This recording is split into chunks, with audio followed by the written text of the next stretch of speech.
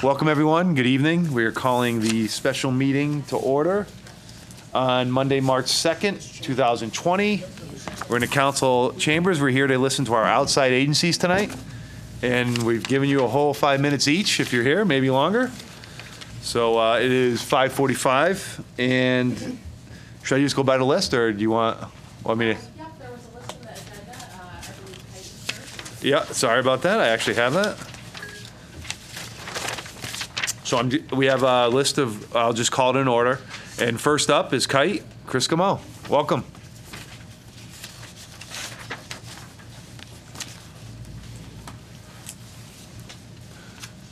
Hey guys, welcome. Hello, thank you. Just name and title, and the floor is yours. Sure.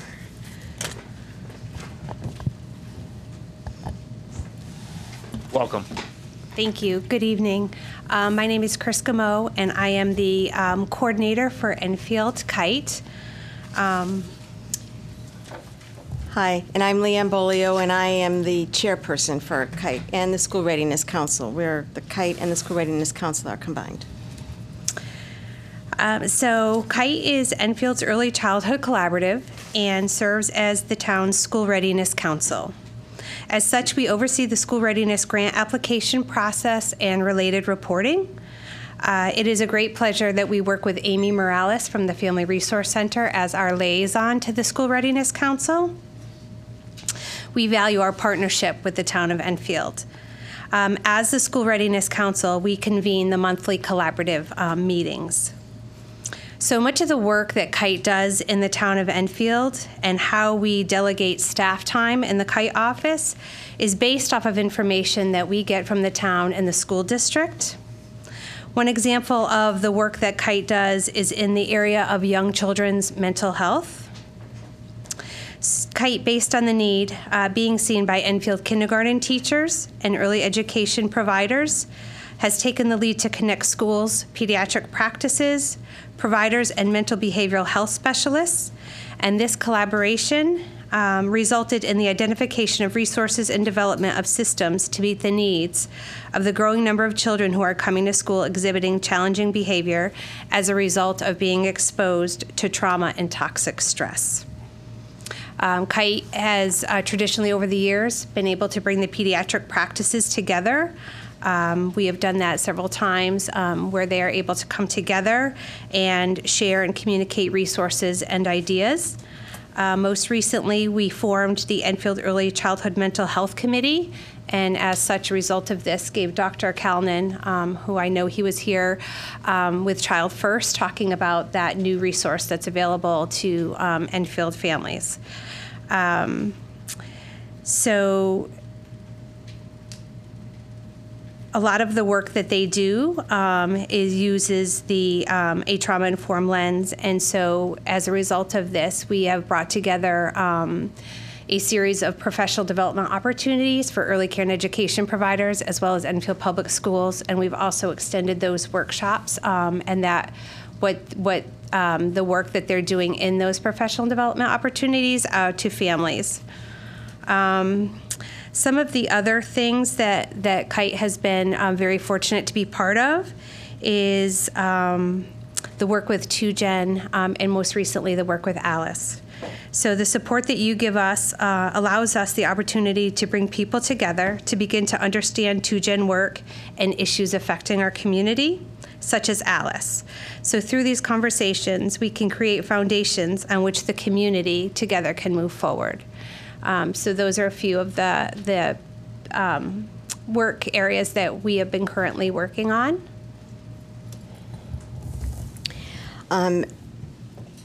A good focus, a good part of our time is also focused on the work in schools and in the community around the best way to instruct very young children. And I guess I also want to say part of what Chris was talking about is the mental health, and we are privileged to be part of the larger Enfield work around trauma and its impact on students in our schools. And KITE is, our focus is really on all of the areas that really impact very young children. So Chris and Amy Whitbrow from KITE sit on and work in conjunction with Jean Hoy in the work that she is doing as well. So we're able to bring that together. The other thing that we've done and are continuing to do is really best practices in general for working with very young children. And obviously we're doing a great deal of work with the schools, but we've also worked with the Enfield Child Development Center and continuing to work with them, and also with the private providers that are part of our community as well, who really don't have the funds to be able to do this work for themselves, so we are able to bring that to them as well as families. So part of all of this, and you know that there's really no way to talk about any one of these things without also talking about the families that are impacted, whether it's school readiness, trauma, whatever it is. And so whatever work is being done that touches the lives of children, and that we're working with the providers and the educators, we're also bringing that support to families as well.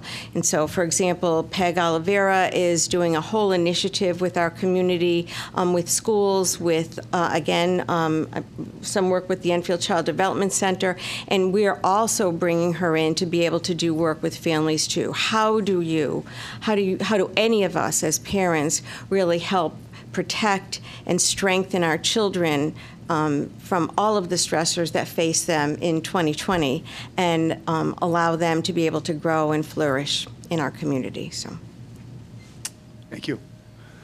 If you could, real quick, explain a little bit more about Alice and what the goals are, and then and also the connection to, so what's some of the trauma? So I understand you're being generic, but what are some of the things that we're working on that we're seeing, so folks realize that, again, there is stuff going on, and we are addressing it? So the work, I'll start with the trauma work. Based on some of the, I remember back when Leanne was a principal and part of KITE many years ago, there was a large discussion based around the KITE table about the number of children that were entering kindergarten that were really struggling. And so whatever trauma that is, whether it's trauma at home, it comes in many different forms. They were coming to school and they just weren't ready to sit and to learn, and there were so many bigger things going on. And those conversations really started the work we had done on executive function. We had gone to a training, a 3-to-3 training, and brought that work back to Enfield. As a continuum of that work, we started to work with Peg, like Leanne had mentioned, and she just talked about, just the behavior that teachers are seeing in the classroom and that parents are seeing at home. And we thought that there was a great opportunity to kind of provide professional development for teachers and early care providers, as well as supporting families through workshops, which we have done. So that has been something that we have we had started, and we are continuing that work. We actually have 2 opportunities coming up. One this week is a professional development for early care providers, and that is trauma-informed practice that can benefit all children. And then we will be following up with the same type of workshop geared towards families. That would be in March 19th, and that is helping families build supportive environments for young children. So based on that need, that we were seeing and we were hearing about, we were able to support through an opportunity to have Peg come to Enfield. So, and that was a good question about, what does trauma look like? People throw that around all the time. So, one of the things that's happening is that we're learning more and more through the study of brain science. And part of what we're learning is that that divorce, illness, death of a family member, economic insecurity, work insecurity, home insecurity, all of those things over time create changes in the way a child learns and behaves. And it's basically a physical brain function that is changed because of that kind of ongoing. It doesn't even have to be an event, but we all know those families in our community, and we're very aware of all those families in our community who are experiencing economic stress. They're working 2-3 jobs. They're just keeping their head above water, but the jobs that they're taking are that's really there. It's just, how do I subsist? Not how do I flourish, but how do I subsist? How do I pay the bills? And that kind of constant tension in a home, we think that we're protecting our children, and it's something that they sense, that they're emotionally connected to. And so those kinds of things over time really begin to impact how a child behaves and how they learn. So when we talk about trauma, it's not always that one catastrophic event, but really it is kind of an ongoing stressors in the home. I mean, it's hard enough for us as adults to deal with that, and we've all lived through those things. But we're learning better ways of helping children to do that in schools and in the community. Sorry for the time. But no worries. Yeah. Any questions from anyone? Councilman Sferrazza.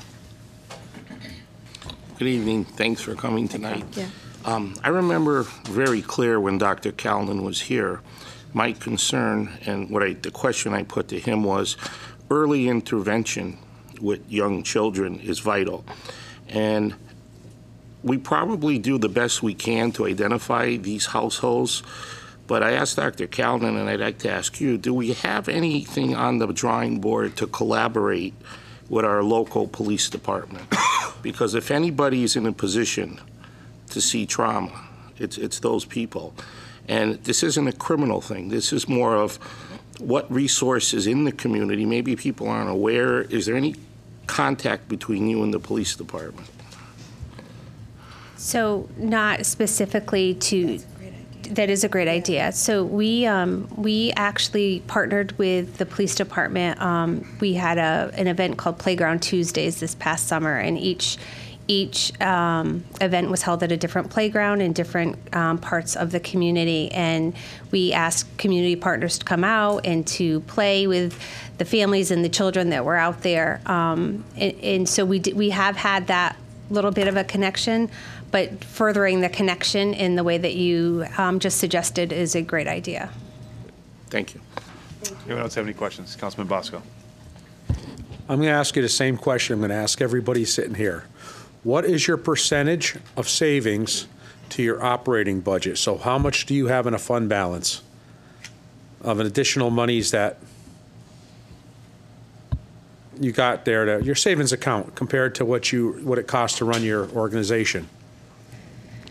Yes. So I guess where I'm going is at this point here, it's going to be really a need thing for people. We got more money than what we really have. So, how much you really need it. If you have savings, you may not need as much. Yeah. So the funding for KITE is really dependent. We depend really on the town or the schools and foundations, private foundations to fund KITE. So each year that looks a little different. This year we lost some funding that we had in previous years from LEGO. But that's okay. What is your percentage you have in savings to your operating budget? Because if you lost money, that's even more the reason maybe to give you something. But if you have a big war chest in the bank, you may not need it this year. You may need it next year more. Right. So right. That's where I want to know what the percentage. And if you can't give that to me tonight, if you just get it to the town manager, because I'm going to ask everybody the same question. Yeah, I would like to do that. I would like to get that to you so that I'm sure with what really, I'm telling you. These things are really for need. If someone doesn't really need, maybe they don't need the whole thing, maybe they need a piece of it, but it's really for need. So if you lost funding, well, that puts you higher on the food chain than someone that has a huge bank account. So, and to be fair, we'll ask every single person up here what that percentage is. Sure. I'd be happy to get that for Thank you. Thank you. So I know we went over 5 minutes. Anything else in closing? Go right ahead. No, just we'd like to thank you for your continued support, not just through the money through the social services grant, but the continued partnership that we have with so many from the town, whether the Family Resource Center, Youth Services, the Department of Social Services. We appreciate that, and all of your participation in all of our events, whether it's our annual meeting, any of our community conversations. It is very much appreciated, so thank you. Thank you both. Appreciate it. Thank you for coming. Thank you very much. If they got more than 7 to 10% of their coffers of their thing, they don't need any money. Our friends from Loaves and Fishes, come on up. Oh, am I right? Yes, sorry. I'll make sure I thought you, come on up.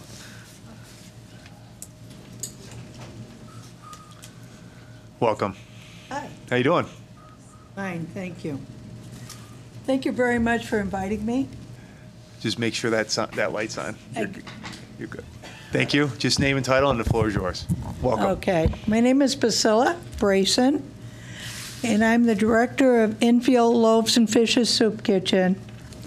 And I've been as a director and with them for 33 years. And we opened up in 1982, and we're open 363 days a year. This past year, we did over 90,000 meals. We gave to the educational resources for children over 27,000 snacks. We also cook community dinners. Sometimes it's once a month, sometimes it's twice a month. And that is where the families get together with the children and they enjoy a nice meal and they have other activities during that time. This past Wednesday, the 26th of February, we cooked 250 meals for them, which was held at Asnunta Community College. Enfield Loaves and Fishes just doesn't just feed people. It's a lot more than that. It's a place where the homeless can go. It's a place where people who have substance problems or mental problems, or it can be a place where a man has lost his wife and he's never cooked. And it's a place for him to come, meet new people, and begin to heal. And I would say Enfield Loaves and Fishes is a place to heal. We have many people that are broken that come to the soup kitchen. And I really believe, as my dad taught me as a child, not only to eat, but also to fish, to feed yourself. And for the 33 years that I've been there, I really believe that I've listened to my dad. And I work with the people there, and I break bread with them. I stay at the meal with them so they can talk to me.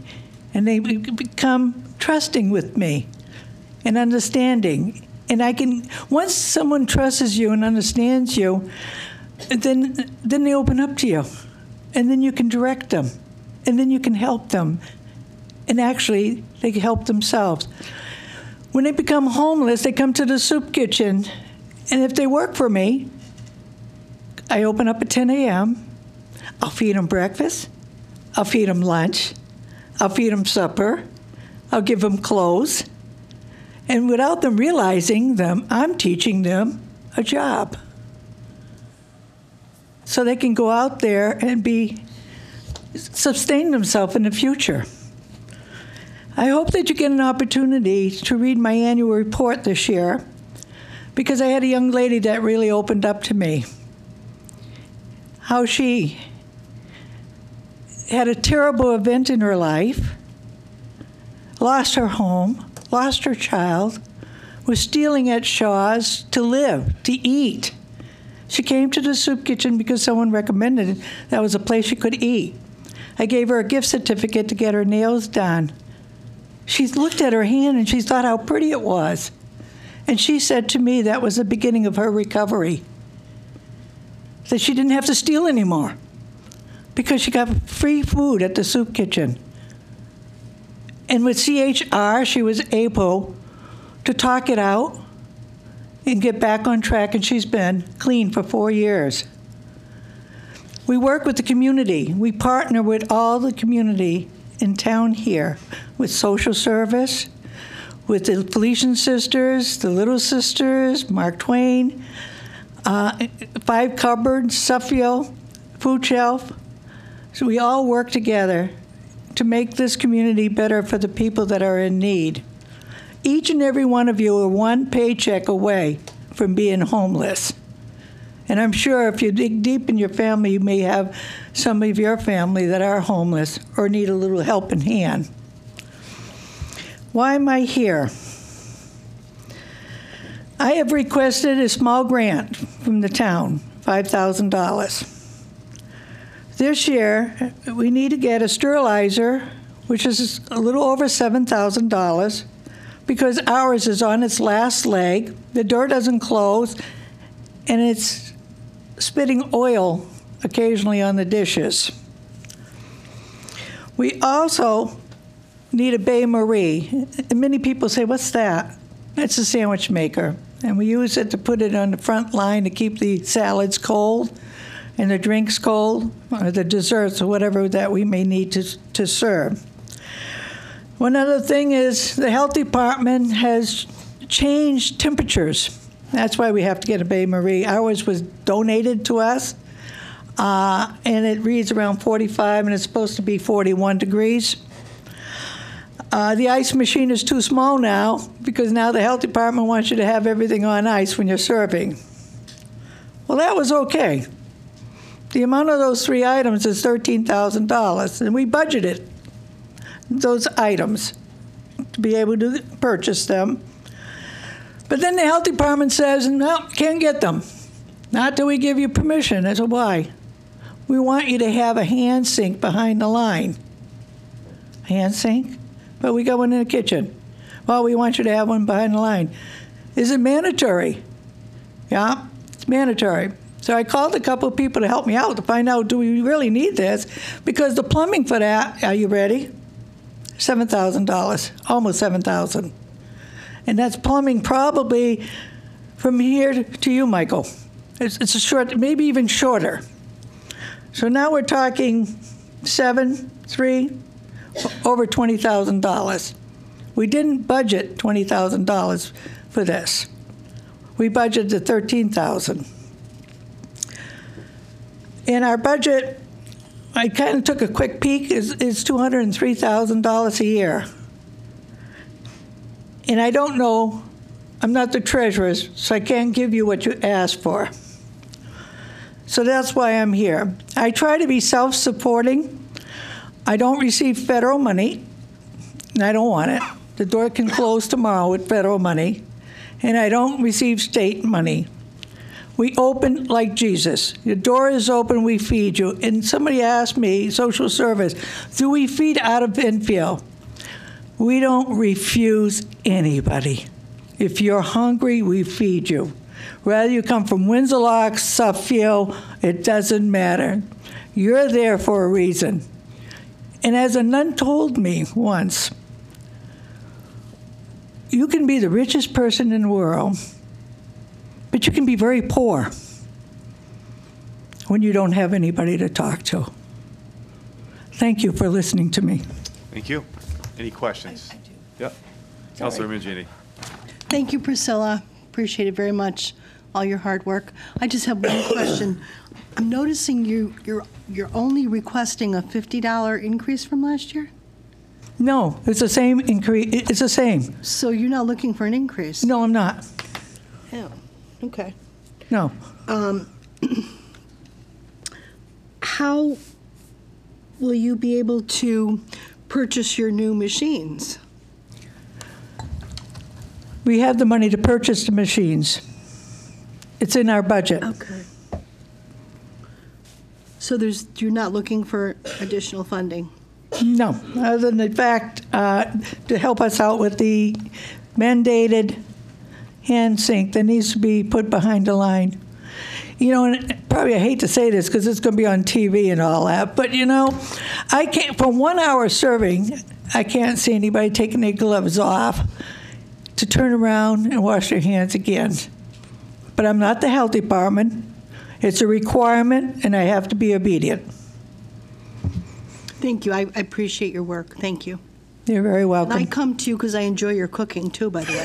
It's very good. Very well said, by the way. Thank you. Any other questions? Councilman Bosco? Yeah, Priscilla, as you know, I was the one that pushed for you Yes. many years ago. So I don't want any of the people here thinking that I'm trying to not give them what they need. But the problem is realistically, we have to do this on a most need basis. So if you can get that number to the town manager's office, when your treasurer is in, at least that'll help. And from what I did with quick math, that's 24 people a day you feed on an average. Is that 1 meal a day, 2 meals a day, or how does that usually work out? We have more people towards the end of the month, and we cook every day for 100 people. Or 100 meals, because some people come up for seconds and some people come up for thirds. Okay. Thank you. You're welcome. Thank you, Priscilla. Thank you very much. Moving on to Enfield People for People. Monica Wright and Lorraine Creedon, please come up if you're here.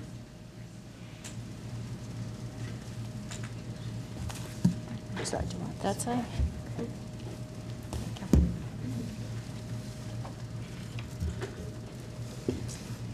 Welcome, and just make sure the light's on. The floor is yours. Welcome. Yeah. Hi, I'm Lorraine Creedon. I'm the treasurer for Enfield People for People. This is our 5th year of operation.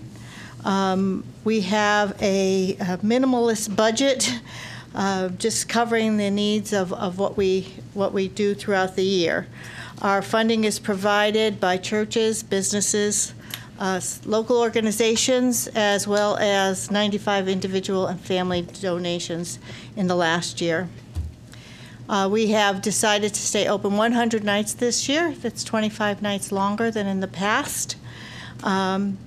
And we're looking for support from the town of Enfield in order to maintain that level of being open the coldest parts of the season from January, February, and all of March, and into the first part of April. We have closed earlier. In one year, we lost somebody who was not able to house themselves after the warming center closed. So looking to the town, it's an acknowledgement of the need as well as the presence of us here, that we are important to you just like you're important to us, and that monies donated by you will be used to extend the season, and hopefully we want to also extend the times that we're open from 7. We're open now from 9 p.m. to 7 a.m. We would love to be in a place where we could open a little earlier in the evening before people are sheltered and trying to find places to be, and in the morning at 7 o'clock when they have to leave. Right now, they're on our doorstep at 7 o'clock, and we can't let them in until 9 o'clock at night. They are leaving here at 7 o'clock in the morning, and the buses aren't picking them up till I think it's like 7:30, 7:45. Yep. Yeah. So they're outside at those times. So that's our hope, is that with the support of the town, we can use those funds to do more, as well as the recognition by the businesses and other organizations in town that you're behind us as well. And we're just hoping that we will be able to do that. And Mr. Bosco, I could tell you that we have no savings. And that's what I want. None at all. Not that I want to hear that. We're developing a capital. We're hoping to develop a way of building funds so that we can do more, but we haven't gotten to that point yet. At this point in time, Monica wanted to address. Oh, good evening, everyone. How you doing? Monica Wright, the director of Enfield Safe Harbor Warming Center.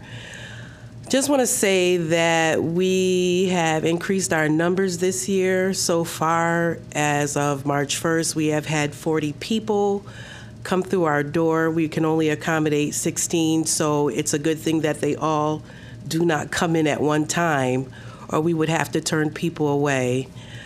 I look at the grant money as a way for us to not only hire people so that we can open early, but now that we are working with CHR and with Department of Social Services here in Enfield in regards to the grant, it would be nice to open up the doors earlier so CHR can get a chance to get in and to speak to our guests and have our guests counted so that they can get the resources that they need. That's one of the challenges that we have, because it's hard for our guests to get in touch with the resources that they need. And to have this money, it helps us to have a staff go in at 7 o'clock in the evening so they can meet with someone from CHR, so they can get into the actual system for homelessness, have their CAN assessment, and so that they can start to receive what they need. Another thing I like to say is that, we provide transportation every night for them to come and go in the form of tokens and monthly bus passes, because we know that we're far away from them. Most of them come from here in Thompsonville. We're in Hazardville, but we want to make sure that they get to us so that they don't have to stay out in the cold, which is a big expense. We also offer them snacks. We offer them a place to lay down so that they can just stay warm, so that they can be safe. These are costs that, cost us with operation because we're going the extra mile for them. One of the things is that if we didn't have what we had here in Enfield, we would have to send our people out to Hartford. We'd have to send them out to Middletown. We'd have to send them out to Meriden. And our thing is we take care of who we are and what we have here. So that's what we're looking for when we ask for that, so we can serve our people here. Not that, and we're part of the 211 system. So when 211 calls us and says we have one of your residents who have called us and need somewhere to stay, I can say our door is open, just send them to me. Thank you. Very good. Good job. Councilman Sprazza, then Councilman Mangini, then Councilman Bosco. Thank you for coming. Certainly you do important work, no question about it. You're but welcome. You've been around 5 years? 5 years, yes. And maybe I'm reading this wrong. Is this the last year you didn't come to the town for any monies? Is this the first time? No, we came last year. Yeah. We did attend last year. We did not receive any funding last year. What did you ask for last year? Last year, we asked for $10,000 on the recommendation of your social services department. Okay. And just so I understand, the $7,500, you have volunteers at the shelter, but you also have paid staff also? Or no? We do have paid staff. Most of our staff is volunteered, but we do have paid staff because we need to have paid, trained people to be there.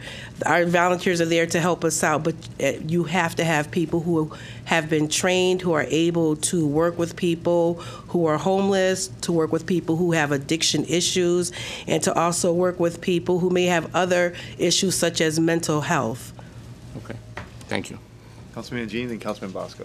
Thank you. Thank you for putting through your application. I'm happy to see this. You provide a well-needed service for our town, and I applaud your efforts. Thank you. And want to ask you to please continue doing the good work that you do. I support you 110%. Thank you. And we're not going to stop. We're here. Good. We're here to stay. We're here for our homeless provide people a here in valuable Enfield. service for people. Thank you. Thank you so much. Councilman Bosco. How many people you average a night?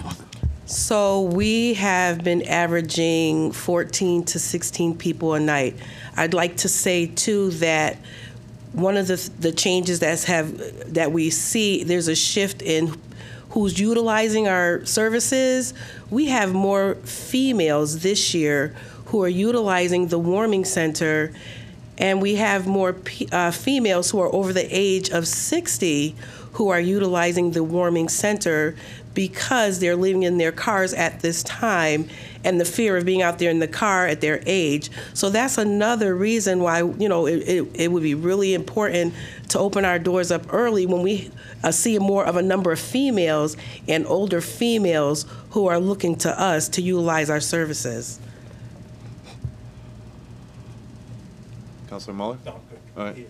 Councilor Ungar, then Councilor. Hi, thank you for coming here tonight. I was just wondering, your guests, do you have an idea where they come from, like Massachusetts area, or are they all pretty much local? No. Our guests are local guests. Not to say that we don't have people who come from maybe Summers, who come from maybe Windsor Locks. We do allow them to stay, but the turnover is like no more than 72 hours because we need to have our space available for our residents here at Enfield. Like I said before, our numbers have grown. And it's a good thing that they don't all come at the same time, or we would have to close the door and turn them away.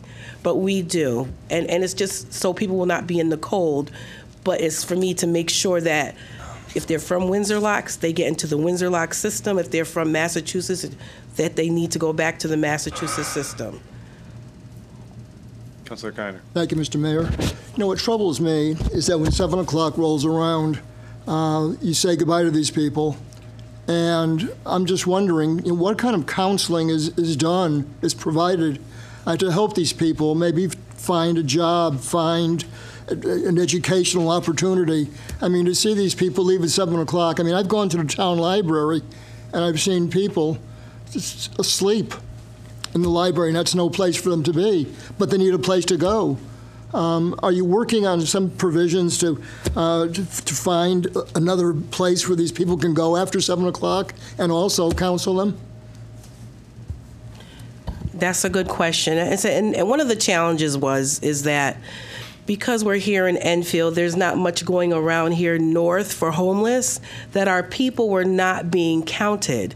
First of all, because we open at 9 o'clock, we close at 7 o'clock, most businesses are 9 to 5. By the time 7 o'clock in the morning rolls around and we send them out the door, they're either at the library or they're other places, and by that time, they're not able to get where they need to go. So it's a good thing that we are working with Department of Social Services here in Enfield, as well as CHR, so we can make sure that our people are accounted for so they don't have to be out at 7 o'clock in the morning not doing anything, but we know that they're either going to a program, they're going to an appointment, they're going to some kind of meeting where we can get them in a place to become self-sufficient. So yes, and every night I do work with them. I do make sure that they know the resources that are available to them.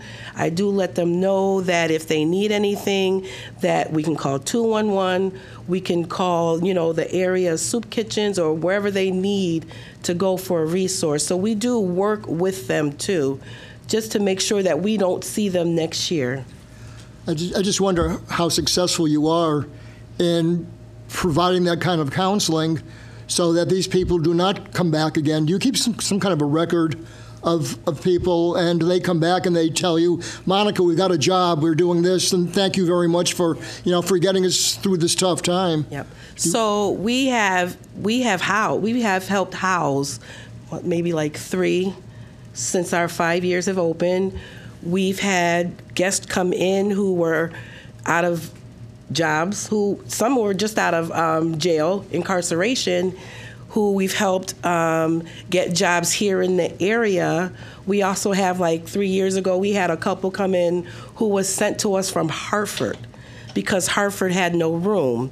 So as of today, that couple is housed, they're married, and they just had their second child. So we do work with them so that they can become self-sufficient. So it's kind of like more than a warming center where we go above and beyond. We just had another one of our guests who was a longtime guest since we opened up on the first day, who's now a resident at Mark Twain.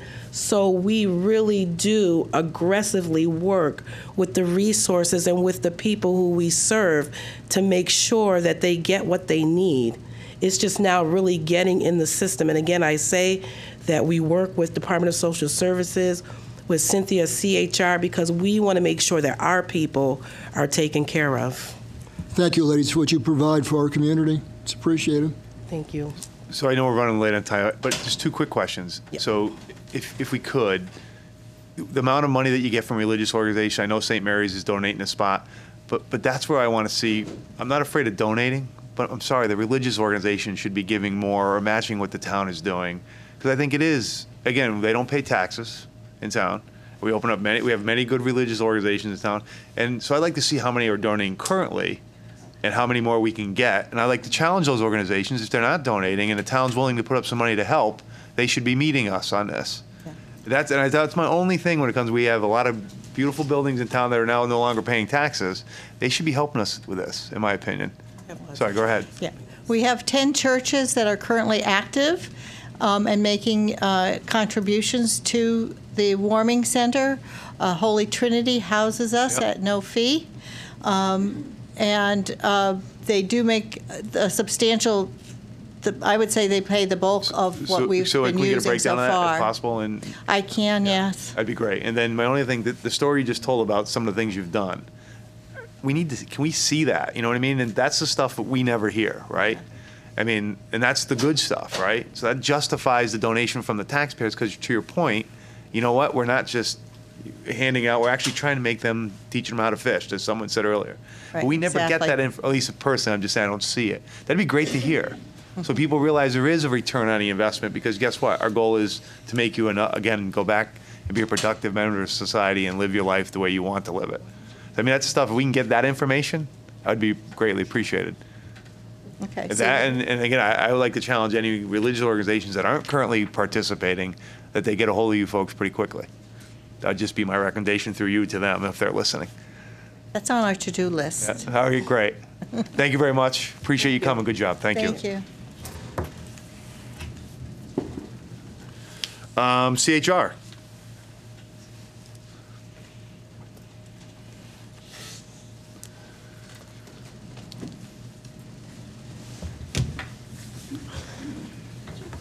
Welcome.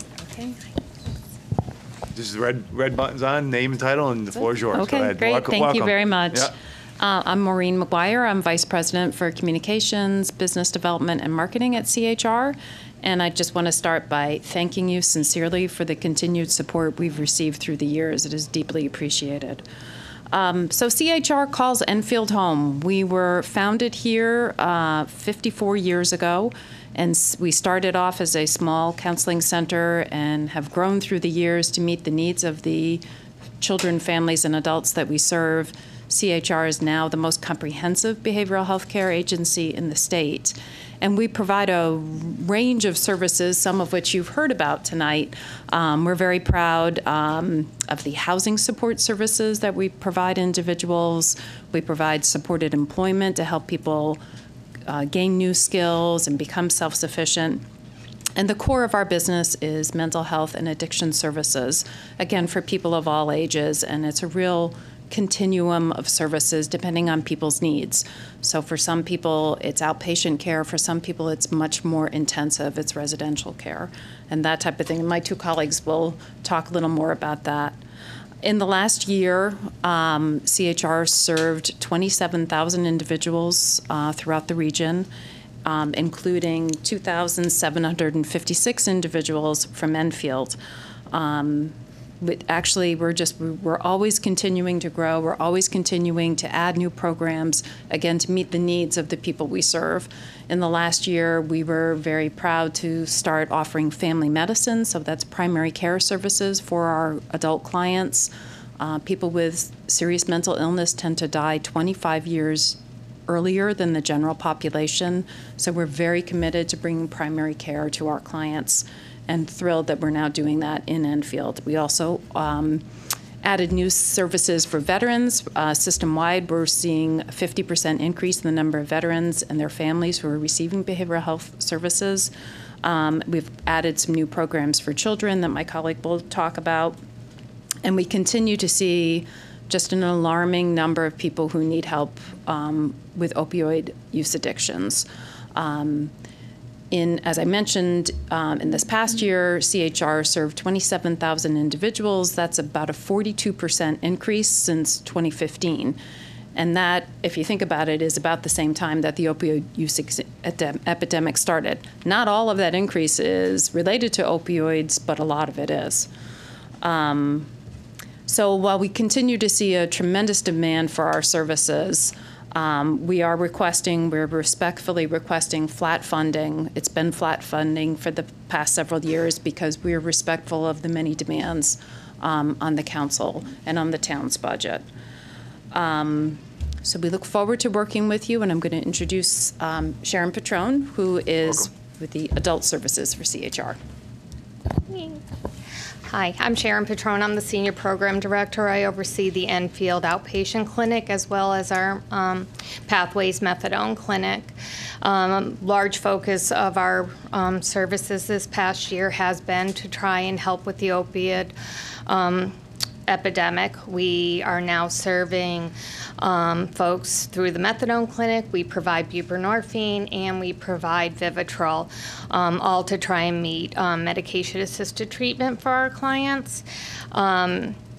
We also provide, a large range of mental health and addiction services through family, individual, group. We have an intensive outpatient program that provides services each day for folks to come in and get services. We also work with the town in the opiate task force. We participate in that as well.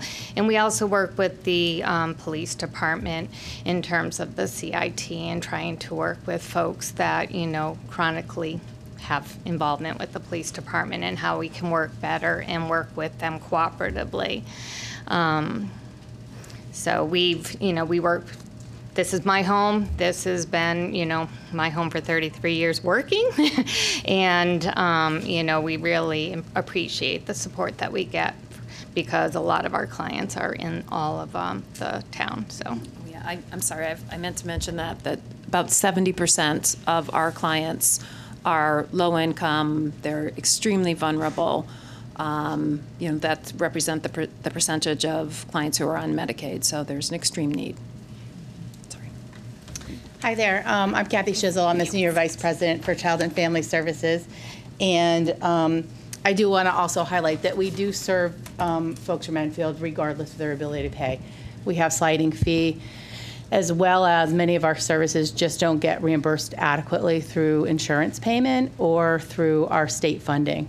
For child and family, we have the full continuum of behavioral health and substance use services, running the gamut from crisis services to outpatient to support services. And we do a lot of intensive home-based services for youth here in town, where we have teams that actually go out into the community, school, home, and work with families and youth.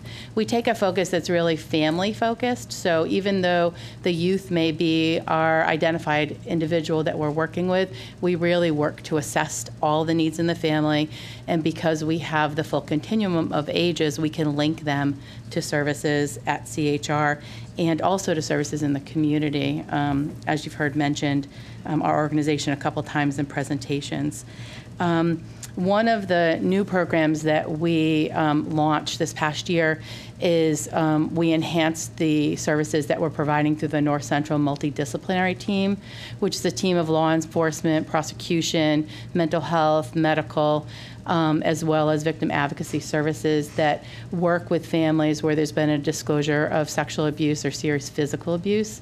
And what we started doing in the past year is really going out to these families, not just reviewing them in team, but going out and doing an assessment of the full, of the entire family, with the recognition that essentially caregivers, as well as siblings and family members, when there's been a disclosure of abuse, struggle as oftentimes as much as the youth that actually disclosed the abuse. And what we're doing with that program is giving free treatment to the family, as well as really being involved over a longer period of time to make sure that families who to make sure they're educated around trauma and the impact of abuse on the child and their functioning going forward, but also to make sure they continue with the treatment recommendations. Because oftentimes when families are in the throes of that disclosure, they have so many people in their home talking with them that as time goes on, they just want to be left alone. And oftentimes that's not the best approach. So that team really is going in and really wrapping services around the families. Just curious. Yeah.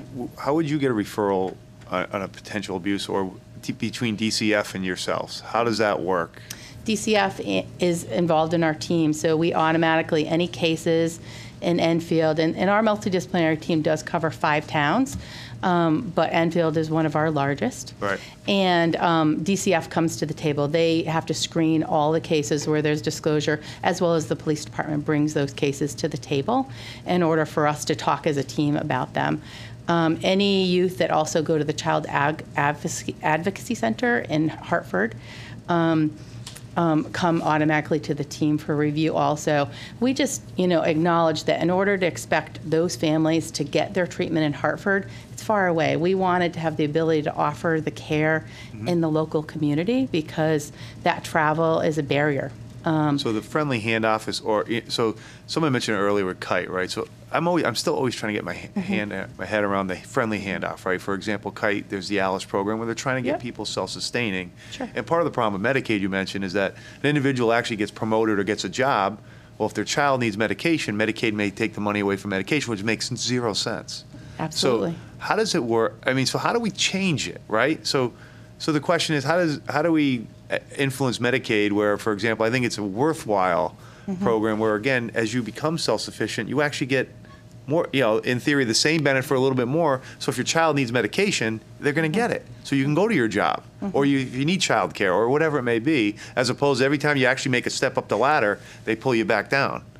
Right. That's what I struggle. I mean, it doesn't make sense, and it should come from. I'm sorry, it should come from organizations like you saying, "Look, here's how we're going to reform it, so we can, again, the money that you're using, local tax dollars, we get people to where we want them to go." Right. Which is, again, to be self-sustaining, but again, still getting the need that the town or the government should be providing. You know what I mean? That's what I'd love to be able to get all these organizations together and say, how do we actually do that? Especially if the federal government's not going to, they're already cutting. I know there's issues, there's many strings around Medicaid, and I understand some of the things you have dealing with the state. So then how do we change it at the local level?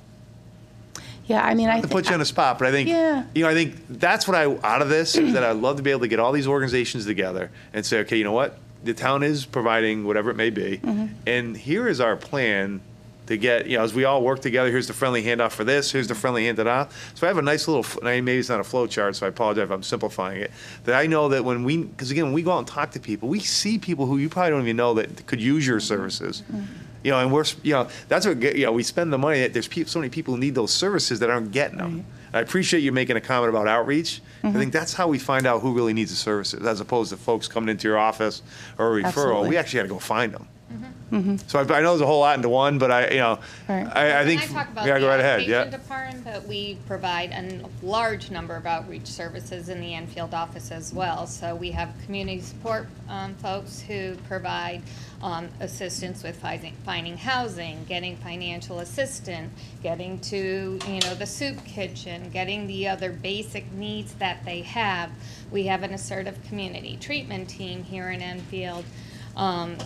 That also provides a doctor, a nurse, and various employment services on the team, all trying to get people to be as independent as they can be.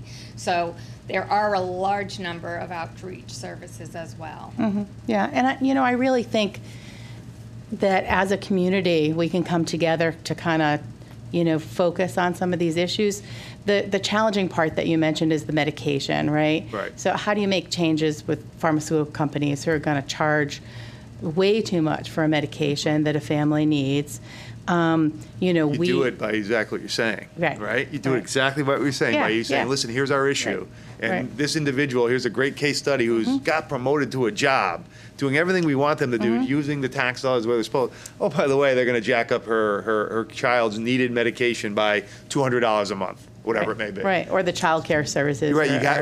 are It's funny. expensive, You notice just how based on income. Yeah. Right. You notice how we talk about in generalities as opposed Right. to saying, "Look, boom, this is what's really happening." Mm-hmm. And it's amazing once you actually put that out there. I bet there's some pharmaceutical companies that say, "Well, I don't really want that bad press. I want to actually work with these local organizations." That's all. Yeah, I'd love to be yeah. able to start doing that. So we actually I start agree putting with you. all the sort of conversation to pen to paper and start putting some real change. Especially, because I think we can make change in Medicaid at the local level to help people who really want to be self-sustaining without penalizing them because they want to be. Right. And I think that's the backwardsness of it, so to speak. Right, and the other population really is we have individuals that go back to work, but their health care Right. plans, right, have Right. high deductibles. Exactly. Yeah. They can't, so they, in essence, don't have insurance unless it's a very serious issue or they're in the hospital. And how do those families afford to get the health care for their needs? So they can come to organizations like ours, which Right. we have sliding fee. It's based on income. Yep. We do have the ability to waive it even lower based on need. And, with our creating family medicine here in Enfield, those individuals also can get walked down if their health care needs are not getting met, get walked down to our first floor to see a provider because we're worried about their physical health. Thank you again. Thank you very much. I appreciate you listening to me. Thank you, Councilor Sparrow. I just have a quick question. You mentioned that the increase for services is up 42% about 4 years ago. So the lion's share of what you're dealing with addiction is the opiates, right? So I'm just curious, do you ever have issues with addiction or problems with people, not just opiate addictions, but marijuana? Is that ever a problem? Oh, absolutely. Yeah. We serve, so we have a methadone clinic and we treat with medication-assisted treatment, the opiates, but we're also treating people with substance addictions, marijuana, cocaine, crack, any number of substances. They're also, what we say co-occurring, and we're providing services Great. for them as well. Good. I'm glad to hear that because, so often I hear people say, marijuana is not a problem. And I find it ironic that you're the professionals, you're dealing with this. And in Hartford today at the state capitol, we're talking about legalizing marijuana. I know. Yes. I know. Yeah, marijuana is the number one use for adolescents that we Yeah. treat. Yeah, thank you. Councilor Mangini and Councilor Bosco. Thank you for the level of funding, by the way, and thank you for all your services. The question that I have, though, yours is the largest request, 36,000 plus. What do you attribute that to? Is it Sorry about that. okay? Is it salaries? Is it supplies?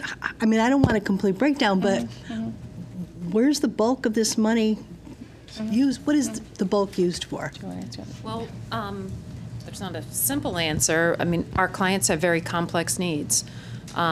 So it costs a lot to provide the services that we provide. So salaries? We have to pay our providers. Okay. Yeah, this is a very intense labor market. This is a very competitive labor market. So yes, we have to pay, a living Right. wage to our employees. Yeah. The All right. majority of our budget is for paying our direct staff. Oh, okay, For okay. wages. Yeah. So you're getting a chunk of it through the grant through Town of Enfield. Is there other monies that you are recipients of somewhere else, maybe?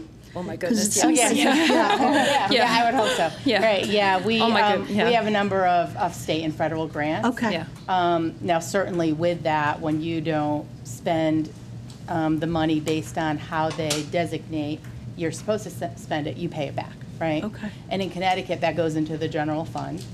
And then with federal funds, it's the same deal.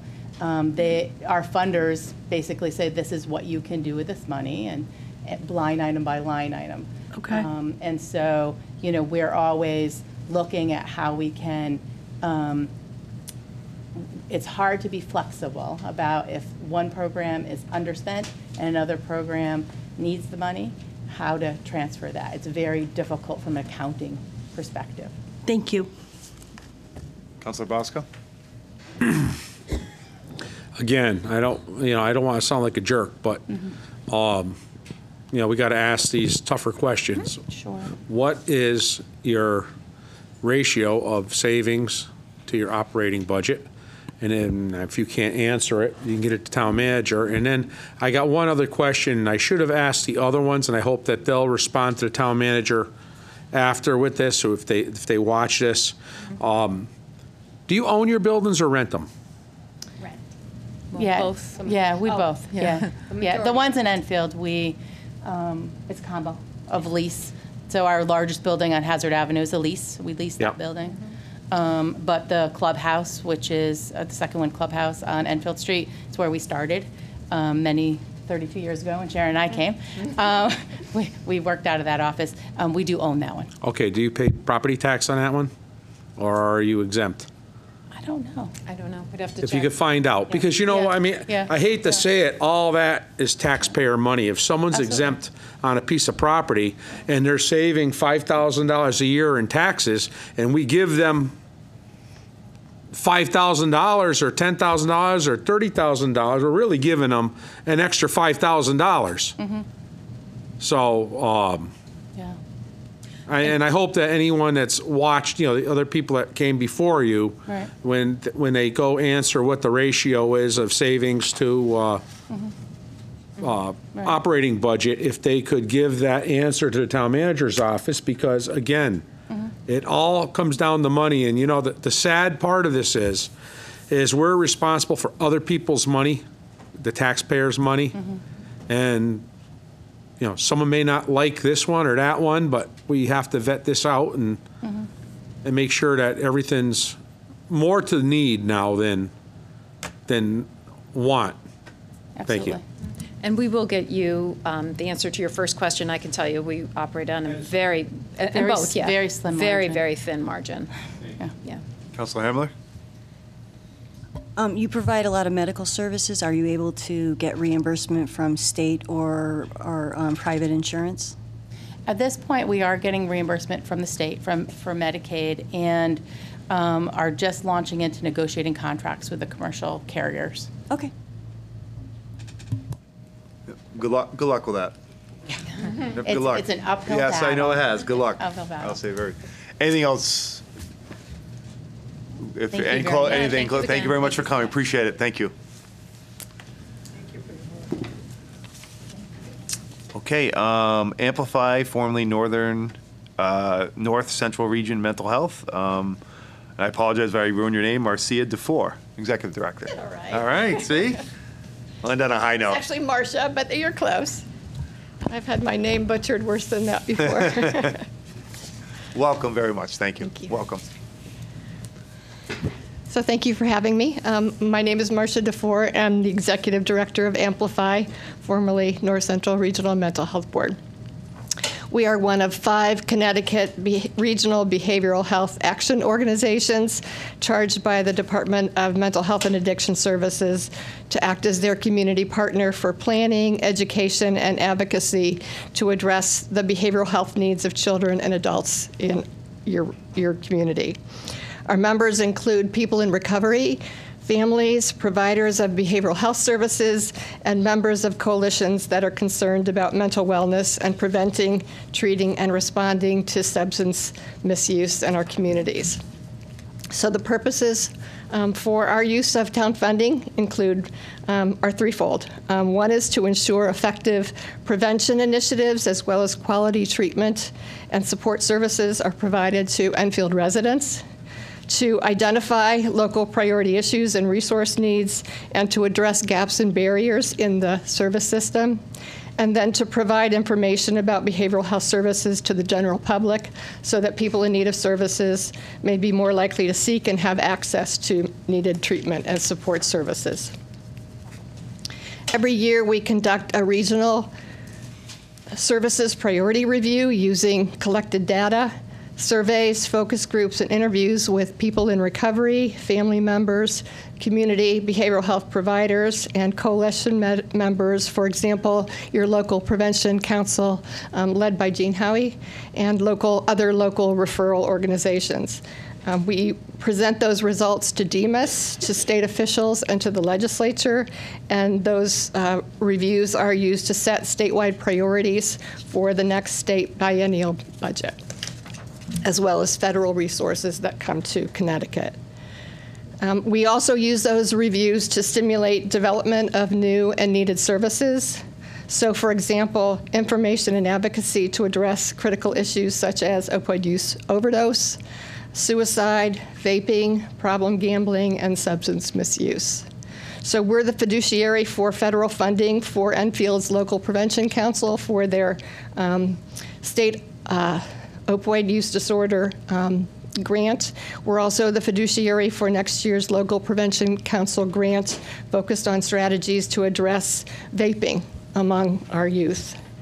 And then we represent Enfield in the statewide drug and alcohol prevention task force that's focused on prevention, treatment, and recovery, support strategies to address addiction that is addiction issues facing Enfield residents.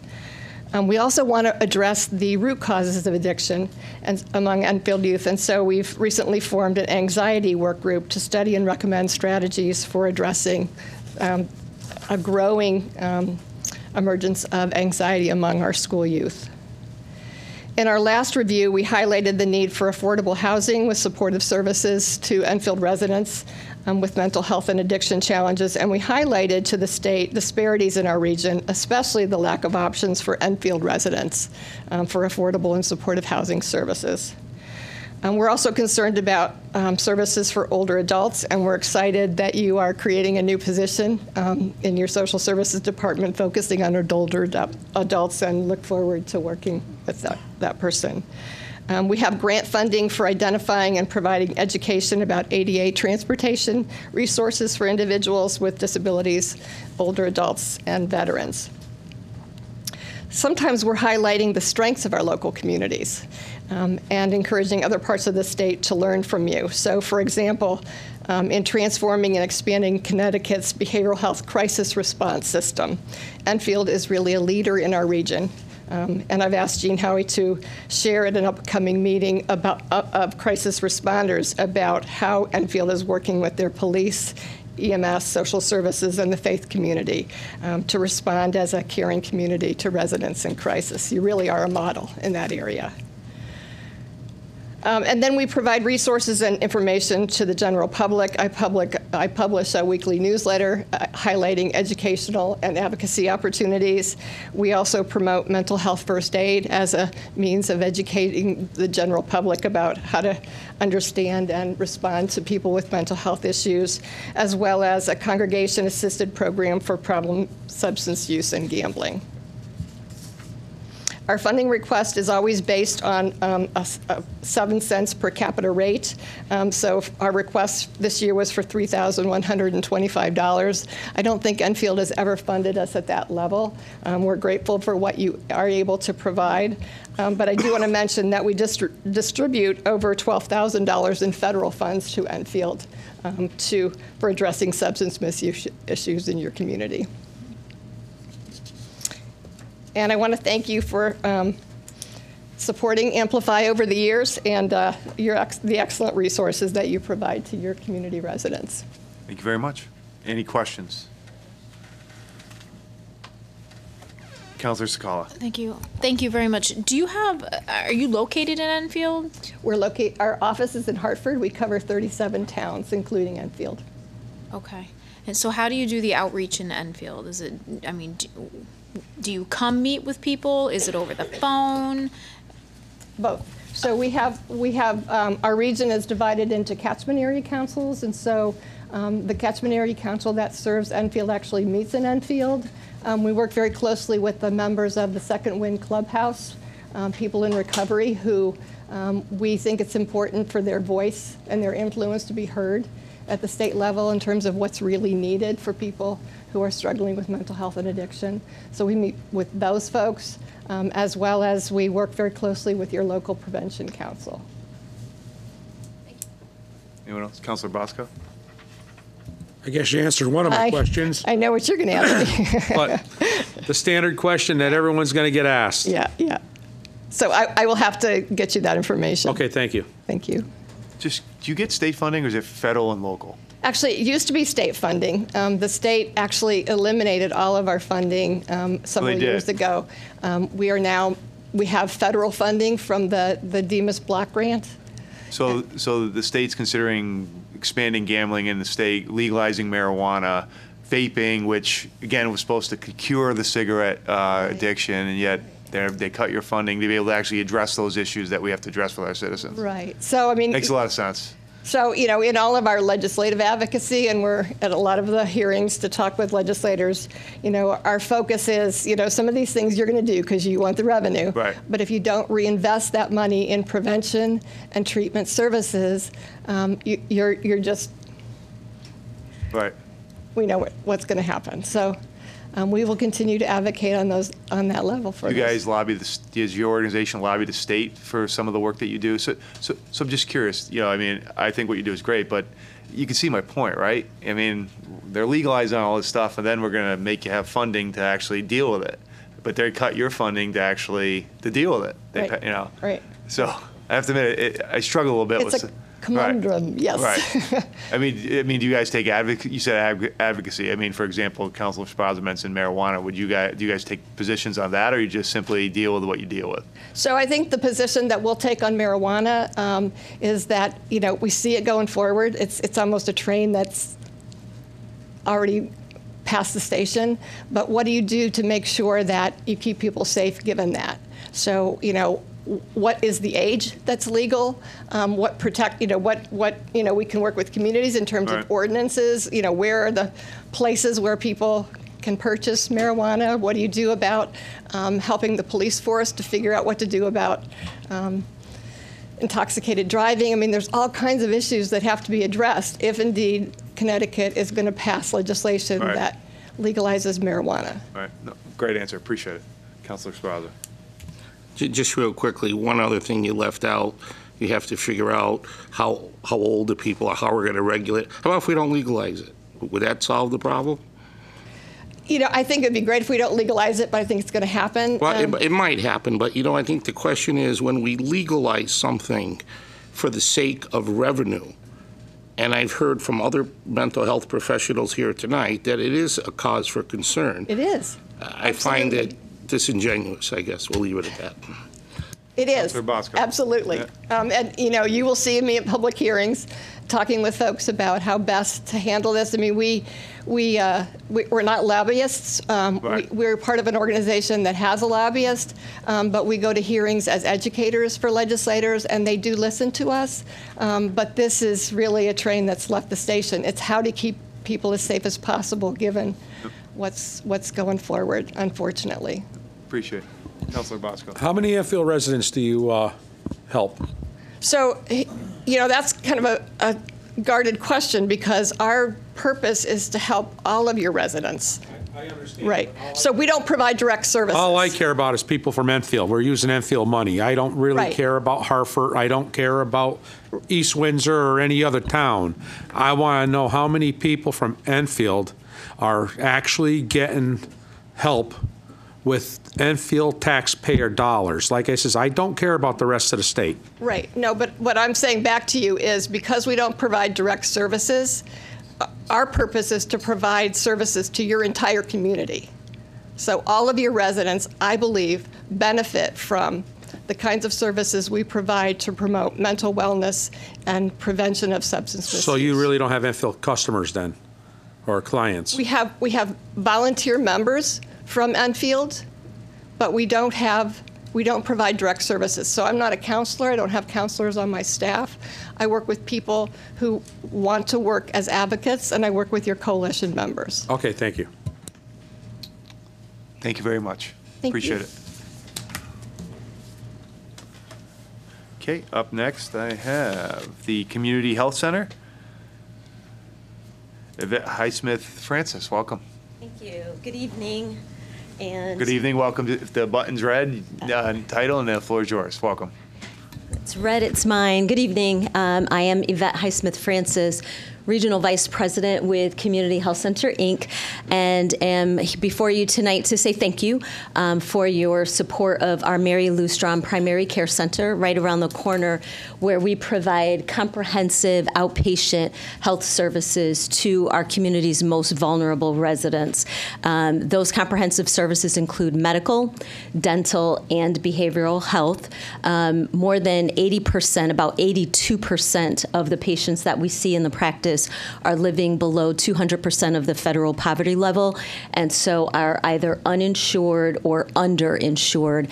And the support from the town has allowed us to provide care to individuals who have no insurance coverage to make sure that they have access to the health services that they need. We take care of the entire family, so from infants to seniors, and really look to provide as much of the health services that folks need in one location. So in addition to medical, dental, behavioral health, we also have chiropractic services, a podiatrist, a diabetes educator, and a registered dietitian. Because of the types of chronic health issues that our patients present with, those are the healthcare services that seem to be the most beneficial. Again, the support of the town has really helped families that would not even be able to afford our sliding fee scale. So we do have a sliding fee scale that, based on income and family size, can discount down to sometimes as low as $5. But believe it or not, some families do not have the resources to even pay that. And so the town has really allowed for those individuals to not forego health services, because if our residents are not healthy, they will not be able to be gainfully employed. Young people will not be engaged students in our school system, and it's just sort of a vicious cycle. So we really appreciate the support as a federally qualified health center. So we have met about 65 criterion from the federal government that says the Thompsonville area that we are located in is a medically underserved area. And so we're allowed to be there to meet that unmet need. One of the benefits of that is discounted pharmacy services. So we were talking earlier about how challenging prescription costs are. So for our patients, they are able to access, if they do not have any insurance coverage, medications at the government wholesale cost because of our distinction as a federally qualified health center. And that has really made a huge difference in individuals and families not having to make the difficult financial choice about whether or not they're able to get medications. Another benefit of our practice is that we work really aggressively to make sure that everyone who presents as uninsured or underinsured sits down with our specialist for benefits and actually goes through the Affordable Health Exchange process, because sometimes people are eligible for the expanded Medicaid and they don't know it, or they don't have a computer, or they don't have the confidence to kind of go through the health exchange and to identify that maybe there is a plan that they could afford. And so we really work to make sure that anyone who doesn't have insurance coverage gets it, because our being able to waive down their cost, or using some support from the town to pay for those services, does not follow them to the pharmacy. It doesn't follow them to a specialist, and we want to make sure that families are covered. Thank you. You're welcome. Councilor Mangini. Thank you. Thank you for your service to our community. Thank you. Just curiously, nothing else, you're looking for double of what you had last time. Is there a reason for that? Is it increase in pricing? No, increase in uninsured. Oh. Okay. Yes, and realizing, we always do our best to make do with the dollars from the town, but did need to put our ask in terms of what we are seeing with the increase in uninsured. So our uninsured patients last year increased by 8%. Thank you. Yeah. Councilor Bosco. Well, I got the two standard questions that I asked everybody. Okay. One is, do you know what you have in the the bank compared to your operating budget, and if you don't, then you get it to them. Sure. Second, do you own a building or do you rent the building? So we are currently leasing the building. Okay. So we're right around the corner here. Yeah, I know where you are. We are looking for another location that I hope to own, but we are currently we've been here since 2007, and we've been leasing that same space since then. Now, again, I apologize ahead of time because I don't want to sound like a jerk, but I thought we had this Affordable Care Act that was supposed to, everyone was supposed to be insured. And the state of Connecticut has their exchange where all these people are supposed to be insured, and why aren't they insured? Cost. And so if you don't. I thought that if you couldn't afford it, you got it. No, that's not true. We do work to, as I stated earlier, we call it an access to care specialist, which is an individual that really helps people go through that application process. And there are a good number of people who are eligible for the expanded Medicaid, but we also have lots of working poor who don't qualify for expanded Medicaid, but do not have the additional income to pay a $200 a month premium for one of those plans. Well, the problem is I know a lot of people that could afford it and just don't want it. That's different. I don't see them. And that's another part of the problem is, why do I need to get insurance? I'm healthy. Yeah.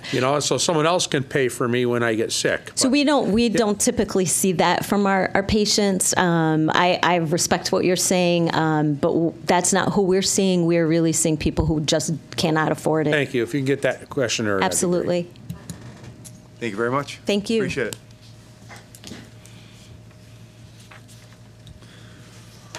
Moving on to Enfield Homefront Team of St. Raymond of Pennafort. I'm not even going to try to ruin your last name. Robert Ataya. All right, look at that. Welcome. Thank you. My name is Mary Mersick. I'm with the Enfield Homefront team along with Bob Ataya. We are board members on our Enfield Homefront team. Sorry, it's out of St. Adalbert and St. Patrick's Church here in Enfield, and they do a lot to assist us, and I'll explain that in a moment. What is Homefront? If you're not aware, Homefront is a community-based, volunteer-driven home repair program. We provide free repairs to low-income homeowners, enabling them to remain in their homes with improved quality of life. The Homefront organization is a regional nonprofit based out of Stamford, Connecticut, which assists us with low-cost materials, administration, and insurance for our projects. The Enfield Homefront team, who we are, our board is comprised of around 10 local residents who volunteer their time to prepare for our one-day blitz of home repair every year. We are supported out of the parish of St. Raymond of Pennafort, which consists of St. Patrick and St. Adalbert's churches here in Thompsonville. Our volunteer roster is comprised of roughly 200 people from Enfield and surrounding communities. We've been working in Enfield for over 20 years, and each year have worked on no fewer than 3 projects, and some years as many as 5, on the first Saturday in May each year. To date, we've completed projects to make the homes of 70 families warm, safe, and dry in the Enfield community. We're not doing extreme home makeover. Some of you might be familiar with that. That's not what we're doing. Rather, we achieve quality of living repairs for people at no cost to approved homeowners. Beneficiary families are screened by the Homefront organization for eligibility before we sign on to help them. They have to qualify as low income and own the home. We don't work on rental units. We work with the Enfield Office of Community Development to identify Enfield residents in need, as well as partnering with them to help families who may have more need than our resources can help. How do we do this? We attempt to complete all of our work on the first Saturday in May every year. We're entirely volunteer-driven. Our volunteer teams are comprised of professional contractors who donate their time and talents and usually tools to help us. We're also very fortunate to have a large population of retired professionals, as well as a very large group of people who come out to help us to do whatever is asked and provide the labor to get our projects done. It's really quite an amazing process. We also solicit local businesses. Most notable is Marvin of Enfield, which was formerly A.W. Hastings over on Moody Road, and they have donated a large number of materials as well as provided staff that comprise one of our teams each year for the last 16 years. They've been very involved with us. What are our costs? Our costs are that we need to pledge $2,750 per home that we work on each year. And as I said before, we work on usually 3 homes a year, every year. And this fee we pay to the Homefront organization down in Stamford that I mentioned. And it covers the insurance for the volunteers that work on site that day, as well as giving us access to discounted construction materials for our projects. Our administrative costs are fairly minimal. They consist of paper for volunteer mailings and postage for those. We make every effort to get that money or items donated from local businesses that are willing. And additionally, the administrative staff at St. Raymond of Pennafort Parish help us out by collecting the mail for us and also answering and fielding phone calls on our behalf. And then the other administrative is that 10-member board that I mentioned. We do what we can when we can.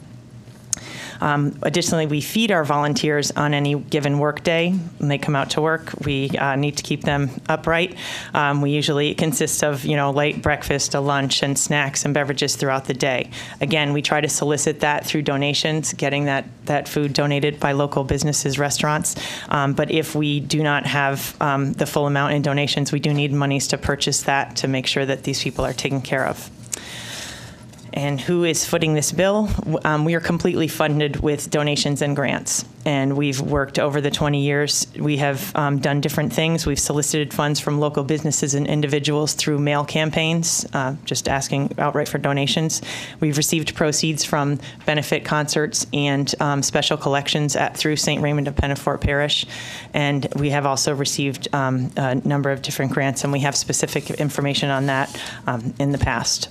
But we really are here this evening. We believe that our goals, the Enfield Homefront team, closely align with those of the Greater Together Community Fund and social services, in that we not only help the need in our community, but we bring community members together to meet that need.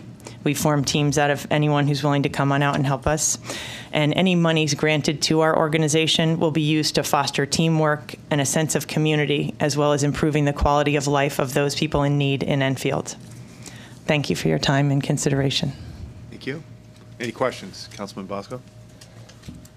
Well, I think I probably know what your answer is going to be, but what do you have in a kitty compared to operating expenses? And well, I know you don't pay rent, but I got to ask the same question to everyone to be fair.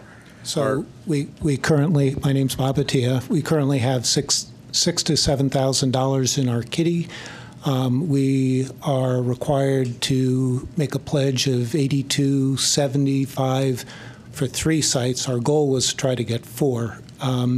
So our savings to budget. I guess now, I mean, you have that money, so that's gone. So that leaves you with a couple $100. So that's why I just want to know what you got for savings compared to operating. You're probably in a negative right now. We are in the negative right now. But I'm asking everyone the same exact question. So if you could just, when you get it done, get it down to town manager's office, and sure.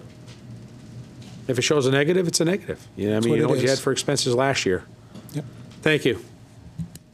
Councilman Kiner, then Councilman Scarlett. Thank you, Mr. Mayor. Just a disclaimer.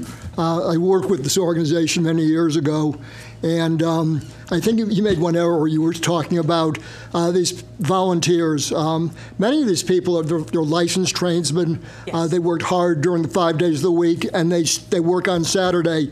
But oftentimes, when they don't finish their job, they do come back on Sunday the following week. And, oftentimes we talk about wanting to see this town going back to the time when we were called the All-American Town. And this is certainly a step in the right direction. It's just absolutely heartwarming to see these men and women oftentimes 100 or more, descending upon these 3 to 5 homes and make repairs, almost rebuilding the homes in some cases. And of course, that also is an attribute for the community itself. I also serve on the Blight Committee, and oftentimes these houses are blighted, and you're certainly improving not only the home for that individual, but for the community as well. And I for one, appreciate all the work that you guys do, and just keep it up. And I hope that we can help you guys. Thank you, Mr. Mayor. Thank you. Councilor Speraza. Thank you. The $27.50 you have to pledge to the corporate office in Stamford, that's for the whole day, right? It's not per house, not per project. It is per project on that day. So how many projects would you have on that day? We generally do 3 to 5. So this year we've pledged 3. $27.50 per home. Correct. So even we if owe the them. repairs in that home are going to take an hour and a half and there's 3 guys, it's still 27. We don't do small projects. We spend the rest of the year trying to figure out projects that are extensive enough that we have the staff that can handle it. We don't try to take too big a bite, but as Mr. Kiner mentioned, sometimes there is stuff that goes beyond that one day. We try to get it completed in that one day, but these are generally very large projects: window replacement, roof repair, siding repair. Thank you. Councilor Kiner. Yeah, thank you. Just one question. I seem to remember reading somewhere that isn't there a program that you work in conjunction with veterans and Home Depot? Can you tell us a little bit more about how veterans are helped? Sure. Absolutely. As a matter of fact, this year we're planning on doing 3 veteran sites. Home Depot has a national level grant that the Homefront based in Stamford applies for, and if they are awarded that, and we happen to be doing a veteran grant, then they basically can provide more material for that particular site. So where we might be replacing 3 or 4 windows, but we'd really like to replace 12 or 15, the funds would become available and we would allocate our resources accordingly. Just curious, if we were to allocate money, would we be able to get some before and after pictures of what this accomplished? Absolutely. Yes, we have that. You We do just were have told an we average- weren't allowed to bring a Right, yeah, so I have an average 3 to 5 houses in Enfield a year. Just curious, Absolutely. what any recent homes, maybe, I don't know if you can say or not, but. I would just say if you Google Journal Enquirer with Homefront, Yeah, okay. Yep. There are, and we do have a There's Facebook plenty page. of them. The Enfield Homefront team does have a Facebook page, and there are pictures of our projects. There are pictures of our projects up on our Facebook page, and you can see it's usually day of work and team photos on site at each location. And I'm assuming there's certain criteria for a homeowner to apply? Yes, they have to meet a low income level, and they have to be a homeowner. We don't do rentals, or do, Okay. And they're extensively vetted through the Stamford organization. That's the other thing that organization gets us, is they do the review of the financials and make sure that this person is actually eligible. And just curious, last question. So the contractors, the volunteers, do you put that on your web? To show that some of those folks who do actually donate their time. Do you actually put it somewhere on your website to highlight the names or the companies that help you out? A lot of times the individuals and the companies want to be on the QT. I understand. Fair enough. And Yeah. so we try to respect that. But I can say, I'm going to mention one, Triano's, among others, that have been absolutely incredible. Appreciate it. Thank you very much. Appreciate it. Thank you. All right. We're obviously well behind schedule, so we apologize. The general meeting is going to be a little late. Enfield Food Shelf. Kathleen. We're about, 20 minutes behind? I'm going to blame the town manager on this. We're going to blame the town manager. For the record. Welcome. How you doing? Welcome. Good morning. Good afternoon, everyone. There we go. Good evening, everyone. My name is Kathleen Suvany, and I'm the Executive Director for the Enfield Food Shelf, which is right over here at 96 Alden Avenue. I'm also an Enfield resident. I want to thank the Town Council for your service, because as much as I depend on volunteers, this town depends on all of you as well. This is a great opportunity for me to talk a little bit about the Enfield Food Shelf and its programs. I'm really honored to present alongside all these great organizations that have come up before me to talk about how we can focus on making Enfield a better place together. We are asking to continue your support for our rental assistance as you have in the past, so we may maintain and expand our services. This is important because in Hartford and Talon counties alone, there are 127,000 people suffering from food insecurity. Based on data provided through the University of Connecticut College of Agriculture and Natural Resources, Enfield falls in the bottom 25% of Connecticut towns for food security amongst its residents. This makes Enfield residents some of the highest at-risk population in the state of Connecticut for food insecurity. Based on the federal poverty level income brackets, there are an estimated 7,000 people here in Enfield who would qualify or could use some form of food assistance, excluding those in the ALICE category that you heard about earlier. So let me tell you a little bit about Enfield Food Shelf, how we approach that. For the last 52 years, Enfield Food Shelf has been providing food assistance to Enfield families in need. In 2019, we served more than 2,100 registered Enfield residents just in our traditional weekly program. Many of you guys, thank you so much for coming and helping to serve. And then across many more that are across our other programs, and this need continues to grow. In the month of January alone, we registered 96 new shoppers for our weekly food assistance, which is all Enfield residents. In 2019, our Enfield Food Shelf volunteers worked more than 32,000 hours and successfully distributed the equivalent of 530,000 meals across all of our programs, partnerships, and collaborations. That's a 3% increase over 2018. Although that seems like a lot, when you look at the overall numbers, it's about 20% if we were really going to alleviate hunger. In Enfield, you'd need about 2.9 million meals over the annual time. As times have changed and needs have grown, we've adjusted and expanded our programs and added partnerships and collaborations. As an organization, we are striving toward a community in which everyone has access to nutritious food through a sustainable and collaborative distribution network. This network will also provide awareness to available programs, resources for assistance, and nutrition-based education. To fulfill this vision, we continue to enhance our weekly, monthly, and emergency food assistance programs.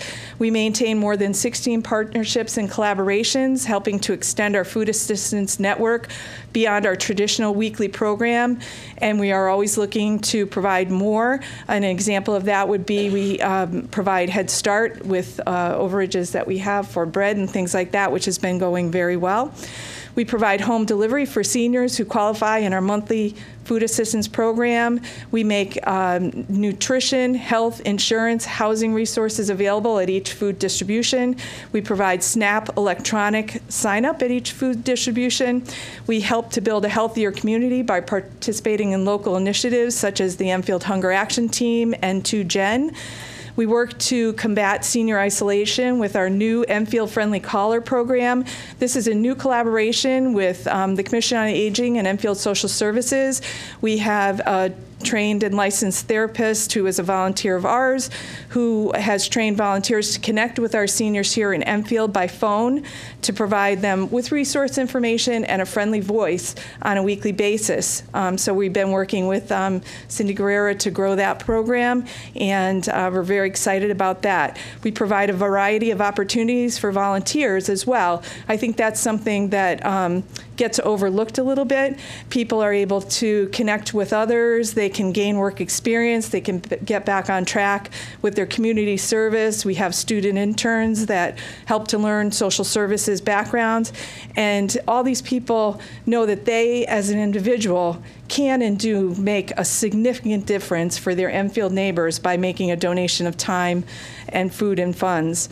We're working on a new, larger facility. The building is right in our parking lot, so it won't disrupt our clients too much. We're hoping to expand and make a more positive impact here as we continue to work with all these agencies to fulfill our vision of a food secure community. We also help other organizations such as the Warming Center with different fundraising, joint fundraising. I do fundraising that I split with them to help them out as well, because I feel like there's a lot of things that need to fall into place to help the at-risk people here in Enfield.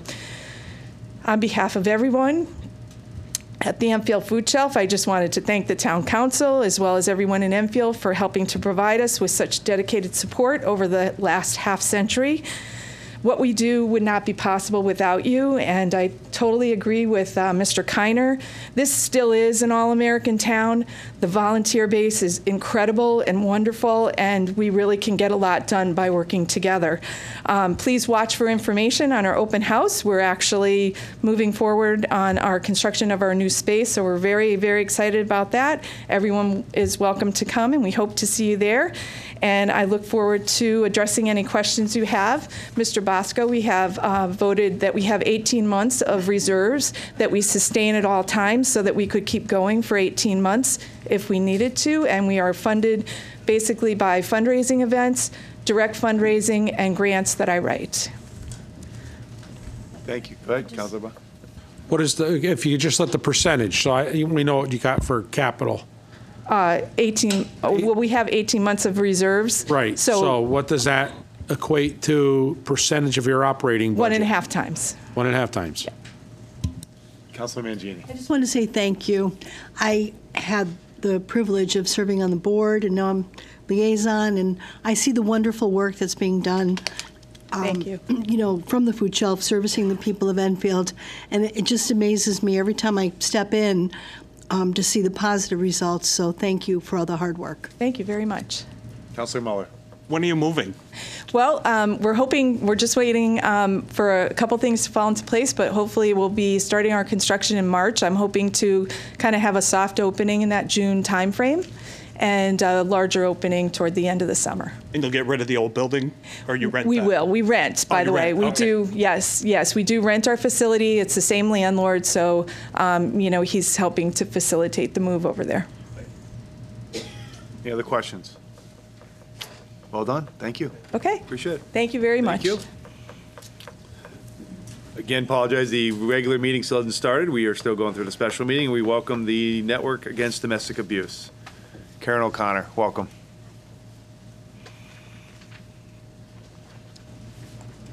Thank you for hanging in there. Thank you for having me. I was going to suspend the rules and make you wait to the end of the meeting. Joking, go right ahead, sorry. Thank you for not. Yeah. First of all, I just want to say it is my pleasure and honor to be sitting here representing the network. I want to introduce myself to you. I'm Karen Foley O'Connor. I've just retired being a state police sergeant for 25 years. Well, not a sergeant for 25, but 25 years of service to the state police. One of my passions while being a sworn officer was training police officers to respond to domestic violence incidents with trauma-informed compassion and working to help get our victims safe. State police and local police are now conducting a lethality assessment tool at the scene of family violence, which sadly in Connecticut, 51% of those screens come in as high risk to be killed by their intimate partner. And that meets pretty in line with the national as well. Connecticut has 14 to 15 domestic violence homicides a year in the state. So as a police officer coming to this position, the media will pick up on a few, but it's happening more often than we realize. And I come to the network with the hopes that we can keep our residents here in Enfield safe and get them to start safe, self-sustained lifestyle free of domestic abuse. Okay, I'm going to apologize. literally have been doing this job for 2 weeks. So I can tell you, sir, that the answers to your question, I'm going to have to get back to you. I'm just starting to wrap my head around the budget. We know we do have savings, but we look at the savings in the same way of how long we could survive. We do own Julie's Safe House in a children's center. That is our safe house, which is actually here in Enfield. And we also own the condo that we operate, our main officer, here in Enfield. We have been in Enfield for 35 years, and our headquarters are here. What our goal here at the network is to provide safe, free trauma, informed domestic violence services to Enfield residents who are victims of domestic abuse. And there are several ways that we do that. We have 24-hour Safe Connect service through CCADV, which is then filtered to our safe house to get victims and their families into safe, immediate housing. But once they get into that safe, immediate housing, the goals then turn into counseling, both individual and in group, on many levels. Not just domestic violence counseling for victims and their children, but it's also counseling to get them connected to resources in the state and here in the community, to get them out, to get them working, to get them permanent housing, and to get their families to a point where they're on their own and out of the safe house. I was surprised when I arrived here to learn that our safe house, which is 15 beds, is 124% full.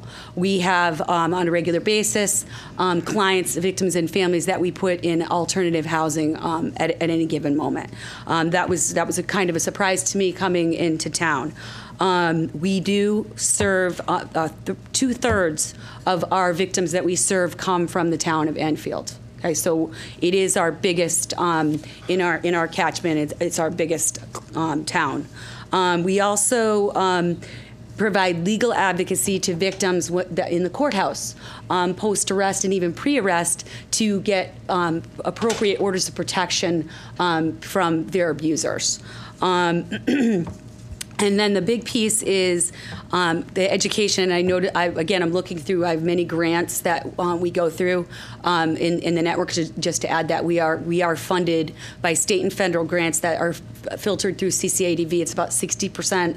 And then the other 40 is donations, fundraisers, and grants that we apply for. And we do apply for many, and I'm just starting to wrap my head around that in my new position. But we apply education services to all Enfield students, both on the elementary level and at the high school level, about domestic violence, dating violence, how to deal with the stressors of domestic abuse, and healthy relationships, how to deal with anger. And I could just give you some numbers that last year, in 2019, we educated 4,575 Enfield students, educators, and coaches about preventing domestic abuse and healthy relationships. And we also housed 20 adults in Julie's house and 10 children. Now, the average stay in Julie's house is about 30 to 35 days, again, with the goal to get them out in a self-sustainable residency on their own. We do have people that stay longer, families that stay longer, and some that are shorter. Again, our goals are to provide immediate service to victims of domestic violence in Enfield for sustainable safe and self-sufficient lives in the community to be free of domestic abuse. As far as our services outside of Julie's house, we still provide the counseling, group and individual, and again, assistance with sometimes without the need for housing. And in 2019, we thus benefited 375 Enfield victims and children. So again, thank you. I noticed that last year you guys did provide us with grant money. That grant money really plays a big role in us being able to train the youth of Enfield, which is where we want to start to begin a healthy relationship and hopefully get a handle on domestic abuse. We did ask for slightly more this year. That reason is because we did notice that our population in Enfield is growing, and that was 40 more individuals than we helped in 2019. thank you very much for letting me be here. Again, I'm honored and proud to be the executive director of something that I believe so passionately about, and I hope that you'll consider that. And I'll provide the information to your town, it was to your town manager? Yes. Tomorrow. As soon as I can get that I will. Well, welcome to your new job. Thank you so much. And again, I think you, as long as everyone else, have done a very good job of advocating for your groups. So very well done. I said 2 quick questions. So you mentioned sort of training. What about teaching them how to report it? So you know, obviously sometimes, I'm not certainly no expert, but I know sometimes a lot of it goes unreported, and then of course it gets to a level that, you have real, you get to the, I mean, those sort of things. And you mean training, you also lookouts, watch outs, those sort of things? Absolutely. There's training. The training is about, and I actually put this aside because I knew you would ask me. It's about healthy relationships, teen dating violence. We're in the schools with this? In the schools. All right, good. Another big thing is Enfield, the football team did sign on to Coaching Boys to Men, which is a program that we're trying to push statewide. It involves time, and as a coach myself, we teach these athletes to be aggressive. My kids all play hockey, and that's certainly a part of that. So I'm a huge advocate of that, and I'm actually working with my community educator to look at some other national models of coaching women to be strong. So we're trying to target that group. We're training coaches. So we, on the lower level, we're talking about health, meaning the elementary level, talk about healthy relationships, what to do with anger and how to manage anger, and what to do when you need to talk about it and how to tell, if you will. And then at the high school level, we're really, really addressing dating violence and what to do in those circumstances, whether you're involved in it or you suspect it. So real quick, so we had I'm going to ask about the grant where we got to prevent homelessness. Is this one of the things where there's a friendly handoff if someone unfortunately gets into a situation where they may have to go to the safe house, but then eventually we can hand them off to the program that works? Is that part of this as well? So meaning that was part of the reason why we went for that grant, was to be able to do some of the things like that. So I'm not sure how you can talk to Cindy afterwards, because that's one great. of it's one of those things we've taught. We have a grant that we actually helping people prevent homelessness, where again, this is obviously a situation where someone may lose their home because of domestic violence. Obviously, the situational homeless is our priority. There also is a program, rapid rehousing, and interestingly enough, and I can't give you Enfield specific, but interesting enough, the network is the second smallest catchment of advocacy agencies in the state of Connecticut, and so far our Safe House has utilized the rapid rehousing program the most in the state. So we really are getting people out there, and again, the rapid rehousing is specifically to getting into something more permanent quicker. So very good. Any other questions? Thank you very much. Appreciate you so hanging much. in there. Thank you. All right, now there was one. Regular meeting is still not ready, so we apologize for folks on TV. EFRC, please come up. ERFC, excuse me, I apologize. ERFC. And Claire Hall is the executive director. Welcome.